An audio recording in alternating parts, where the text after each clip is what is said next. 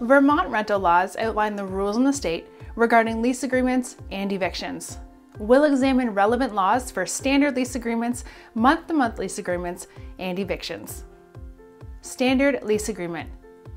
A standard lease gives an overview of the terms between a landlord and tenant for the renting of property. A standard lease is commonly a one-year fixed period and is the most widely used rental contract. Month-to-month lease.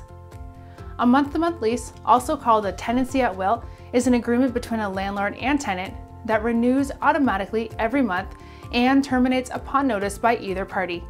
In Vermont, notice must be provided by either party a minimum of 60 days prior to termination as required by law.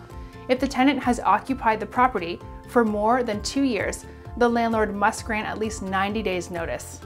Required disclosures. In Vermont, there are no state-required disclosures that must be included as part of the lease.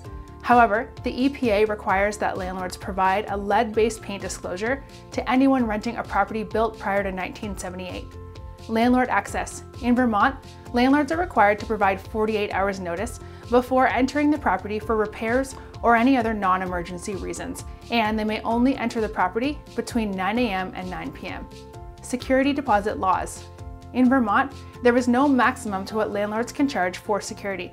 The money must be returned to the tenant within 14 days of vacating unless the property was used seasonally, whereby the landlord has 60 days to return the deposit. Eviction laws. There are 3 legally accepted causes for eviction in Vermont. 14-day notice to quit with criminal activity. If the tenant is engaging in illegal or criminal activity, the landlord can issue a 14-day notice to quit, which gives the tenant 14 days to vacate the property with no option to remedy.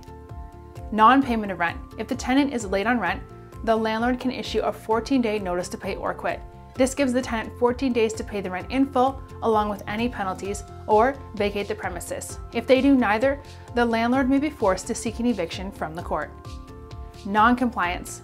If the tenant breaks any portion of the lease other than late rent, the landlord may give the tenant 30 days to comply with the lease or vacate the property.